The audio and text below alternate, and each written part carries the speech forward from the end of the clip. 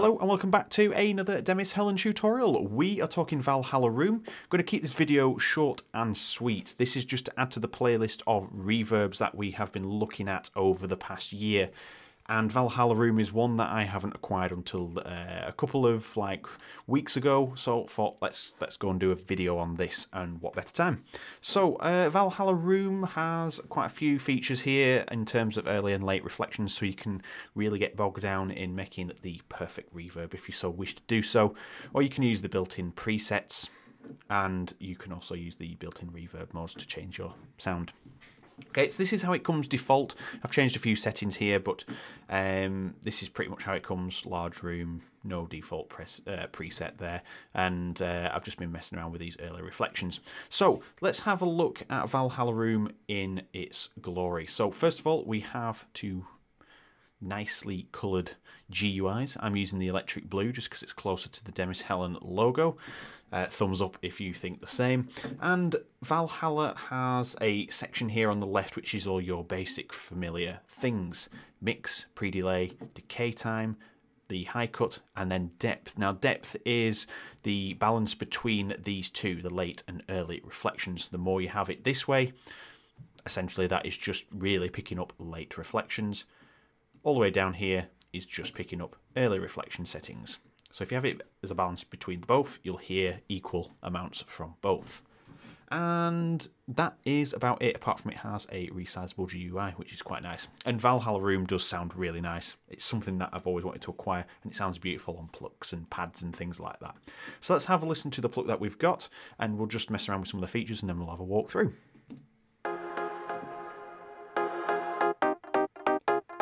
And just to let you know that that delay is not coming from Valhalla Room. Just to clear that one up.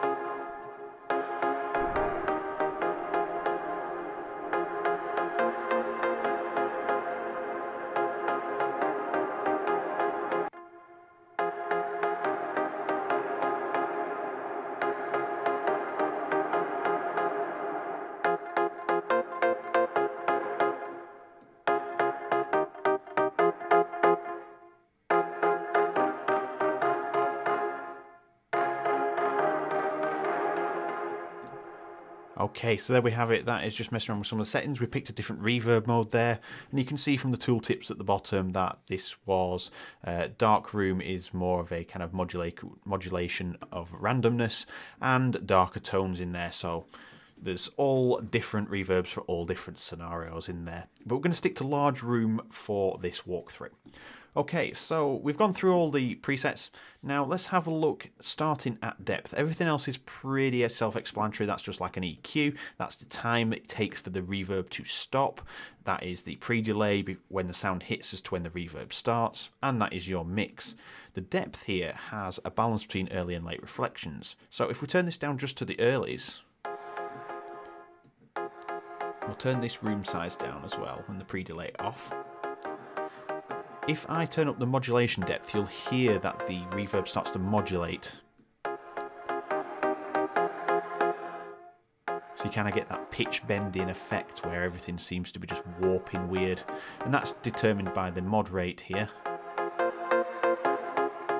That's really fast. Just like you would expect an LFO to do, the mod rate increases the speed.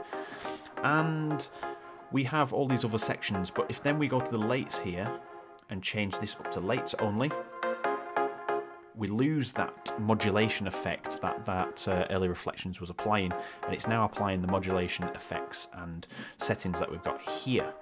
So we can obviously change these, and let's increase this mod rate. Now you can hear that modulation is happening. Again, it's the easiest way to hear what the late and early reflections are doing. Late size.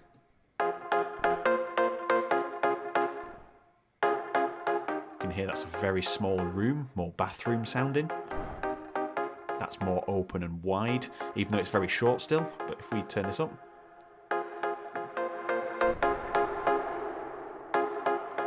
Now it's modulating the sound because it's a small room combining with a large room at 4 seconds in length.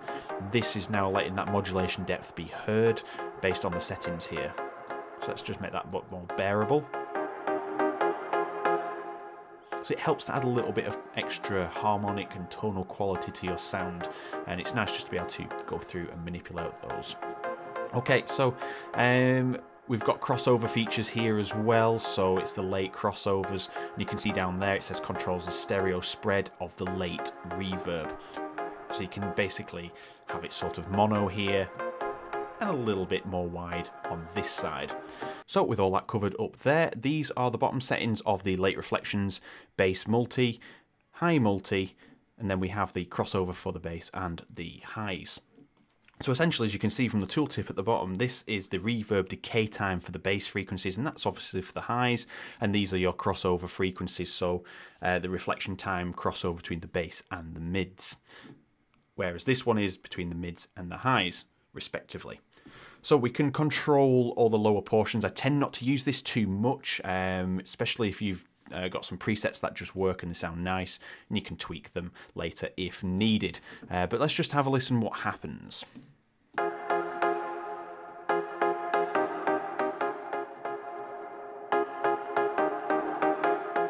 So you can hear there that the lower portion of the reverb now is quite short and a very small boxy room.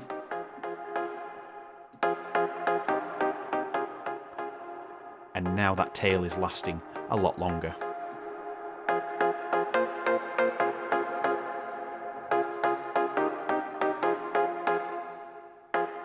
As you can hear now, that bass is now back to short, regardless of this being 4 seconds.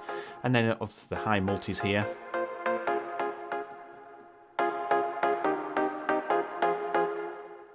You can hear those top frequencies do cut through a little bit more, but it is being governed by this here. So let's just turn this up a bit.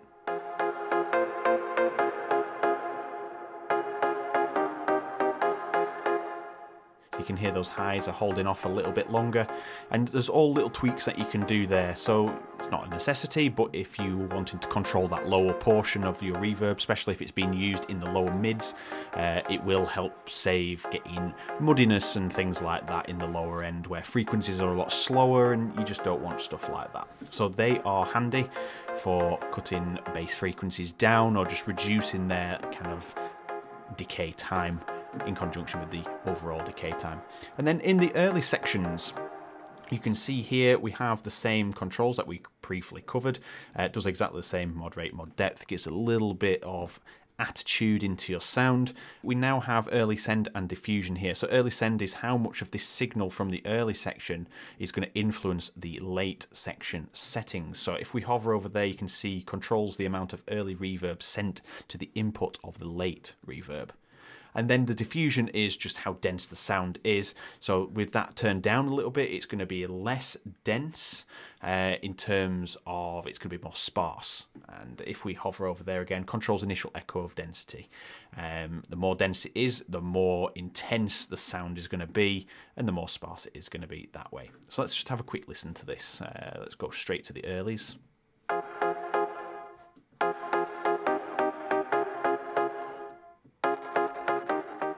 So you can hear now it's more sparse, and you can hear individual like echoes.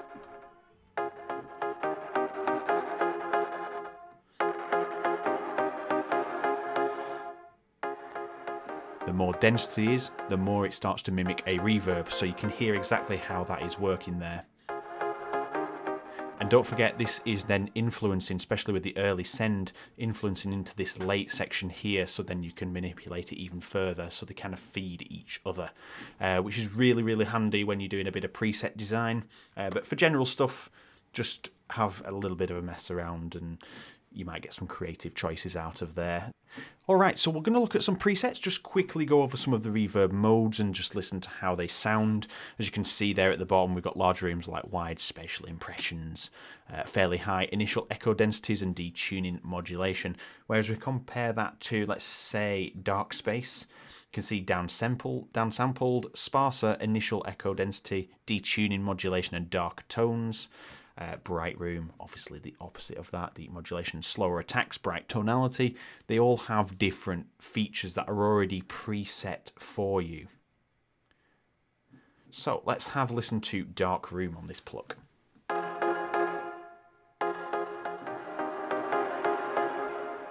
Obviously now that is part of the Dark Room section, we're having the high cut, cutting some of them high frequencies out.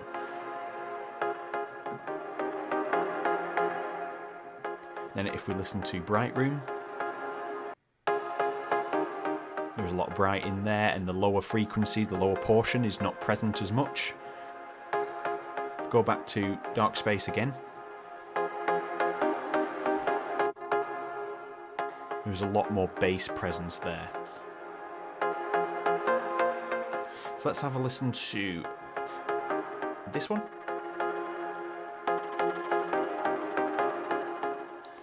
And by the way, this is in conjunction with the large tile preset here. We're just changing the reverb mode. So you can hear they all have their advantages. See, that one is perfect for, and it says right there, lush random modulation, perfect for pads. Stuff like that, pads would sound amazing with that reverb mode. So let's have a listen to just Large Room. Let's pick some random things here. Let's pick big spaces. Let's pick Taj Mahal. You can see 27 seconds decay time there. Let's pick hulls. Let's pick long mod hull.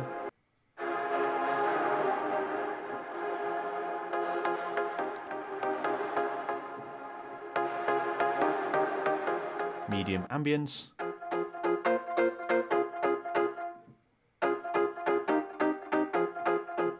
And we'll pick one more. Let's pick one out of the den section, and we'll pick warm hull. And let's just turn that mix down. Obviously, as a pluck, it's more obvious with the pre-delay, so I'm just going to turn this down again.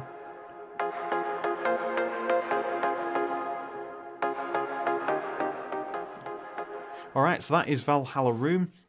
I hope you got a bit of an overview on how it just operates. We're not going into depth on how everything interacts with each other and going right into the nitty-gritty. It's just enough to get you started. These are times where we just want to learn things whilst we're here, and sometimes you just don't want to go into too much depth. So Valhalla Room is a perfect addition to the Reverb family. It has definitely got a firm place in there, as well as Valhalla Echo. That is another cracking plugin as well. So if you enjoyed the video, let me know down in the comments. Hit the like button so it gets shared around like crazy, and finally hit subscribe if you haven't already. 3 videos per week. Thank you very much for watching, and I will see you in the next video.